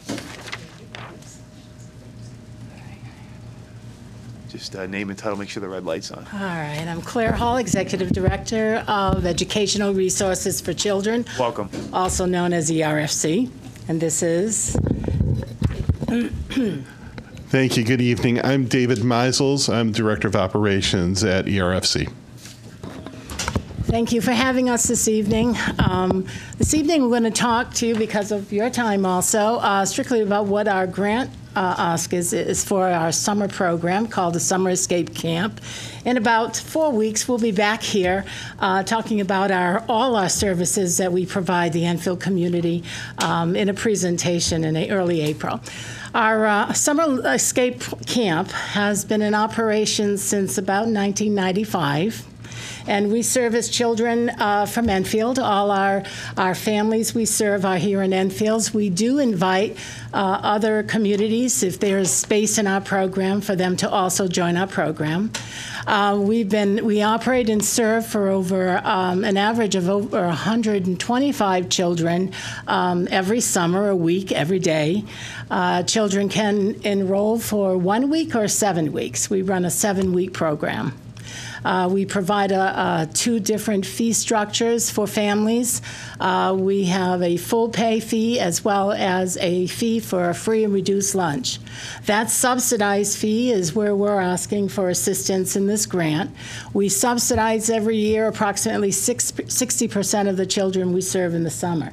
For most of the students who come in the summer to us from grades 1 to grade 8 are students that normally don't go to any other camps. The families cannot afford the camps. The reason we exist is that parents really need us. They have to work. Many of our families are working 1 to 2 jobs, different shifts. So it allows us to serve families every day from 8 o'clock in the morning to 3 o'clock, and then we have extended camp. So we open at 7 for working families, and we end at 6 o'clock for working families. So we provide a full day of services for Enfield families. Dave, you want to tell about what happens in Ellis? Yes, sure. Summer Escape Day Camp is recreational. Also, I'm sorry. Sorry. Better? There we go. Summer Escape Day Camp is a recreational summer program with a significant academic and educational enrichment component to it. So in addition to sports, arts and crafts, performing arts, there's a dedicated digital media program that will involve robotics, coding, film creation, music creation, all through computer. We'll do a dedicated science program and a literacy component all the way through. In doing so, we help to address what could be learning loss over the course of the summer. Of course, we partner with the school district during the year, providing before and after school. And we feel it's part of our mission to make sure that students are coming back to school at the beginning of the year ready to go, having enriched themselves through the camp programs over the course of the summer. You done? Okay. I'll take it back. One thing we do, again, addressing the summer learning loss is, can you hear me? Because I can't hear me. Yeah, okay, good. Is really look at what do the kids work with during the school year. We know because we work with over 300 kids that we know where they're coming from in the summer. Many of the students who enroll this summer are already part of our program during the school year. So it gives us an opportunity, like Dave said, to continue the learning in total disguise because summer camp is really fun. And that gives us a chance to reach on some of those math activities, those reading activities, and keep kids learning in that way. Summer program also gives an opportunities for families to come together. We do family engagement activities every single week, and we get a really good call for that. Parents really try to work on their schedules to be there on those Fridays. And it's an opportunity for them, again, to be part of the whole family and work together. Any questions? Questions? Councilor Bosco and Councilman Gini. No, we don't have any reserves, and we own nothing. So, okay. Yeah. So I'd like to know the same question I asked everybody else, and the same thing with property. The only other question I got is you're looking for this $15,000 for this summer camp. Mm-hmm. At the end of summer camp, do you run a deficit?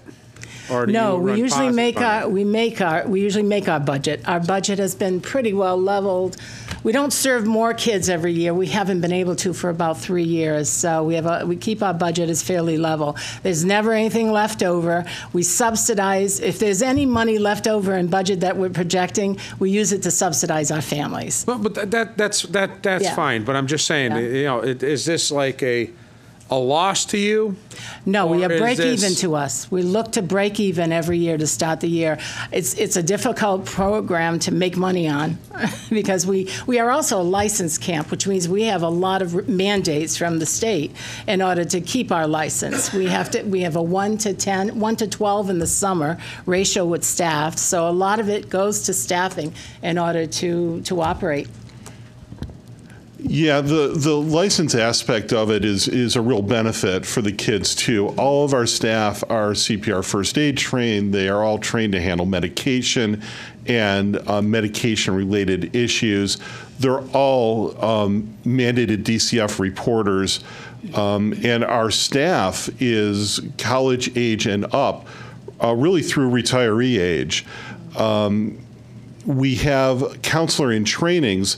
These are our high school students, mostly from Enfield High School, who will participate at no cost and work their way into potentially the youth development field if that's where they want to head.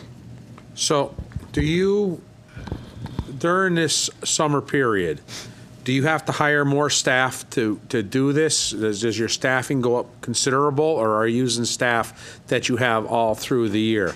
We're fortunate. Our staff continues and grows with us in the summer, which is very. We think we retain about only 85% of the staff stays with us through summer. Some of our staff go on to college or higher education, even in master's degrees.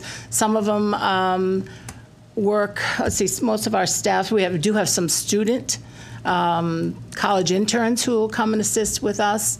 UPS paras. Enfield Public School, yes, certified teachers, high school paras. Paras that work in the Enfield schools. We have a variety of different people, and they follow us. And hopefully they'll still be with us for the start of the new year. I guess where I was going is if you didn't have this program, is half of your staff from the babysitting during the day through this program, or is this all more or less new staff you need to hire to run this program? Okay, first of all, we don't babysit, just so we can make that clear. What we do my wife is, said that too when I used to have to watch my kids. Really? Well, we provide the educational activities and enrichment activities. So babysitting, the staff doesn't come to babysit. Most of these are trained to work as very much like paras are trained to assist in different team leaders. If we didn't have the program, these people would not have jobs in the summer, because many of them are part-time and they're working with other parts. Absolutely. They would lose their jobs. And most of our employees are from Enfield. So, yeah. Councilor Mangini. Thank you. Thank you for your program. As you know, I know firsthand the value of this program. As a backup grandma, I've had the privilege of taking advantage of this program. There is no babysitting. There's nothing to do with babysitting. But I think also what people need to understand is the value of the program. The fact that without your program, many children won't fit into other programs because there's no room or too costly. And in addition, many of these children will be left home unattended, and that's a fact. And I know, firsthand, of course, that's illegal, it's wrong, but there are parents that have no choice. Right. So those children will be unsafe. And through your program, you provide not only the safety of for the children, you also provide not only recreation, you provide the ability for these children to grow, mature, develop, socialize, and it's wonderful. And I can't thank you enough for that, and I would always support your program. Thank you. It is a good point that we need to address, is that a lot of children take care of younger children in this town. We work very hard in our case management work to really meet with families and let them know of the opportunities that are available and have them take advantage of it. It's usually the older students that will come to us and say, I want to come to camp, but I have to take care of the 4-year-old and the 2-year-old so mom can work. So it does fit that group for sure that needs it. It also does keep kids very safe. The program started years ago because there was no program and there were kids out on the street. And that was when the program first started in 1994 through the then St. Andrew's Church. On the lawn, yes. I know. It's been a long time, so. So just curious, though, we do Sure. have a program now. We have the Tons for Fun that the town funds. Yes. So I think people got to realize we also do fund our own program. How does that Yes. compete with your program? So I'm saying, from the perspective, I mean, the taxpayers are funding a full program, you know, through to what's called Tons for Fun. So I just want people to realize that the town is actually providing a Sure. program as well. I don't feel like we've ever competed with them. They fill up and we fill up, and that says there's a need. We've never had that happen for us, anyways. It fills up very quickly. It operates for a full 7 weeks, and we even operate a program when school ends called Vacation Destination to bridge to the summer program. So it has not been a matter of compromise or competition for us. Any other questions? Thank you very much. Appreciate you being patient. Thank you.